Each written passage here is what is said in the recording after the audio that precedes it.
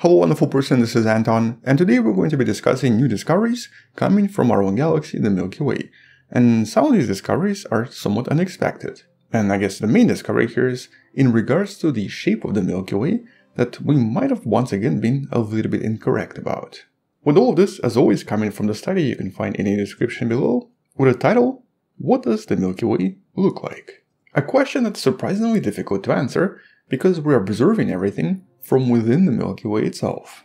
And if you've been on the channel long enough, you know that there have been quite a few times when the scientists realized that we might have been incorrect about certain assumptions when it comes to the shape of our own galaxy. For example, in this simulation that you see right here, using Space Engine, this is an extremely outdated and even somewhat primitive representation of the galaxy that does not describe Milky Way very well.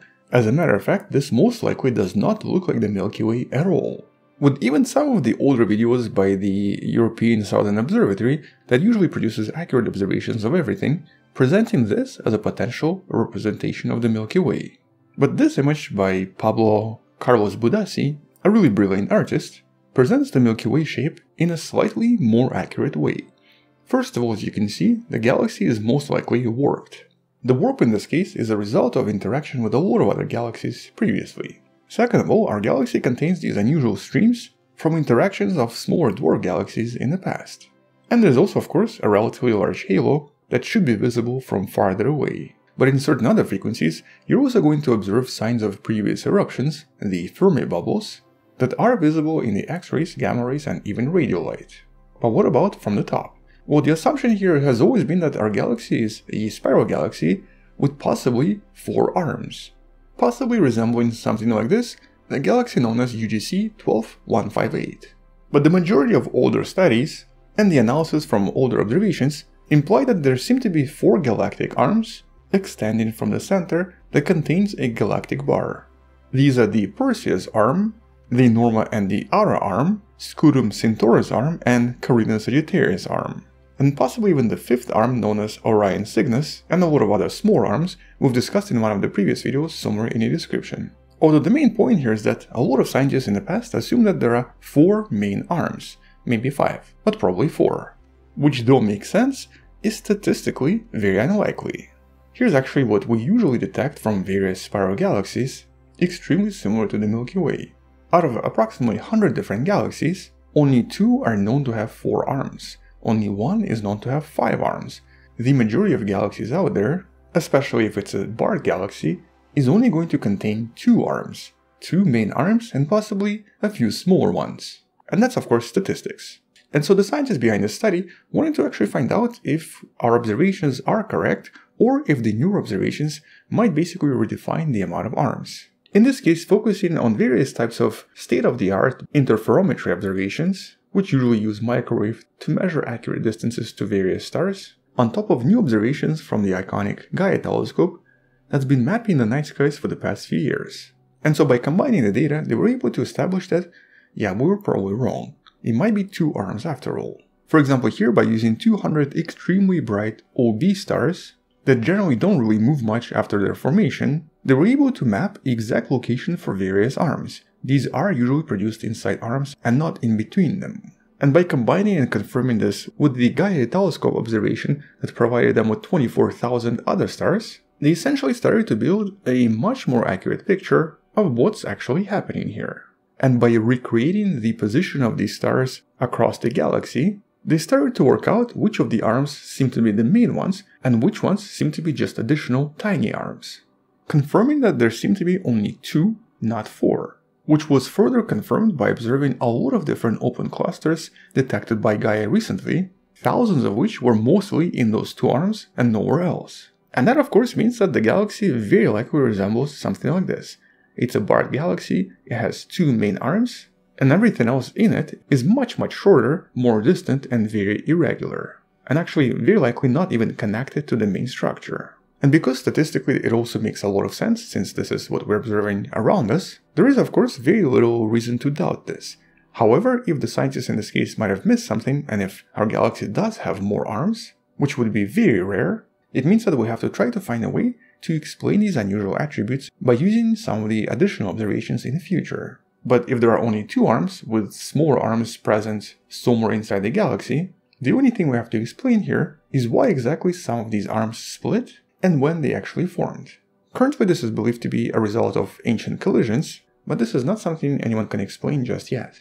And so even though currently we kind of use this map to represent the galaxy, it's probably something we need to erase and redraw based on the study and the observations. But this of course does not answer a really important question. What exactly forms all of this and what guides this in various galaxies? Why do certain galaxies have certain shapes and certain number of arms, whereas other galaxies look very different? Well, the answer to that comes from a slightly different study, based on the observations from the now retired NASA's SOFIA telescope, the flying telescope that used to be part of the airplane. And in this case, what this particular telescope was able to discover basically looked like this. Over the years, it was able to create these beautiful images of various well-known galaxies, displaying actual magnetic lines inside of those galaxies, sort of showing us what all of them look like if we were to try to look at them using radio light and if we try to imagine the magnetic lines in them. And some of these images are just brilliant. But most importantly, they show us the invisible force driving a lot of star formation in various galaxies. The force that, even though we know is out there, is actually just very difficult to see. But by using years of observations of various galaxies, the scientists now believe they might have figured out how a lot of this works. And so in this recent study with the title Star Magnet, the scientists connected the galactic scale magnetic fields with the presence and the formation of different arms and stars inside of those arms. And specifically based on the orientation and the strength of the field, various types of gas tends to be funneled in certain ways, either encouraging or preventing star formation.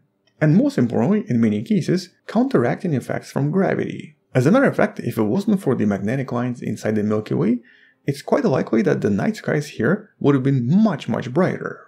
The magnetic lines inside our galaxy, and of course other galaxies, seem to actually stop a lot of star formation by redirecting gas into certain locations where it's sort of kept for later or used in some other way. And here's actually one of these beautiful images from a few years ago showing us some of the magnetic lines inside the Milky Way.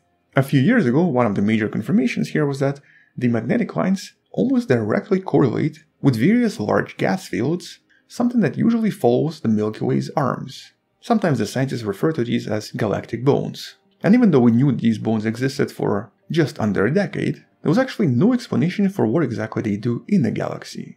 And more importantly, there was no way to map this with enough detail to try to study this. But in the last few years, the scientists collected enough data to finally start making conclusions. And specifically the connections between magnetic alignment and the dust particle alignment in various galactic structures, with this so-called bone map revealing that the magnetic fields tend to be perpendicular to the length of the bone in various dense areas of active star formation, but they tend to be parallel in the regions where there is not a lot of star formation, implying that when magnetic fields are parallel, they essentially seem to feed the material into some other region of the galaxy, even counteracting gravity itself. Whereas when the magnetic lines are perpendicular, the gas doesn't move much and ends up forming stars. And the major discovery here is that these fields are so powerful that they seem to actually stop star formation in almost all star-forming regions except for some of the more powerful ones, thus driving the growth of galactic arms and potentially explaining the unusual shapes we observe in distant galaxies. Although here the obvious question that's not answered is what exactly forms these galactic lines and magnetic fields. It's probably because of the interaction of various charged particles, but the actual process is not really well understood, with the important conclusion here being that star formation seems to directly depend on magnetic fields and magnetic lines, especially when it comes to large-scale structures such as galactic arms. And it's the balance between gravity and the electromagnetic fields that results in the formation of unique shapes out there. So pretty cool stuff, and something that scientists sort of speculated about, but now we have official scientific confirmation. But obviously just the first of many, and we'll actually talk more about additional discoveries in some of the future videos as well, so obviously make sure to subscribe. Anyway, on that note, for now that's pretty much it. Thank you for watching, share this with someone who loves learning about space and sciences, come back tomorrow to learn something else, and maybe support this channel on Patreon by joining channel membership or by buying the wonderful person t-shirt you can find in the description. Stay wonderful, I'll see you tomorrow, and as always, bye bye.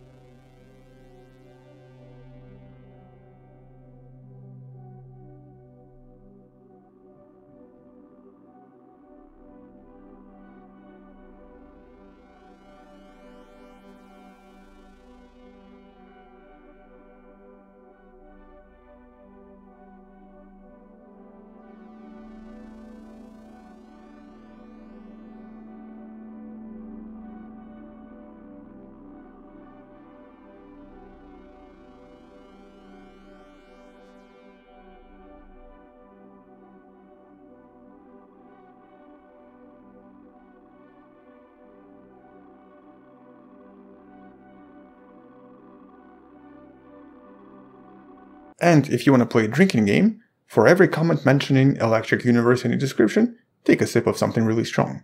And by the way, no, this does not prove anything about electric universe, which is still pseudoscience and makes no sense.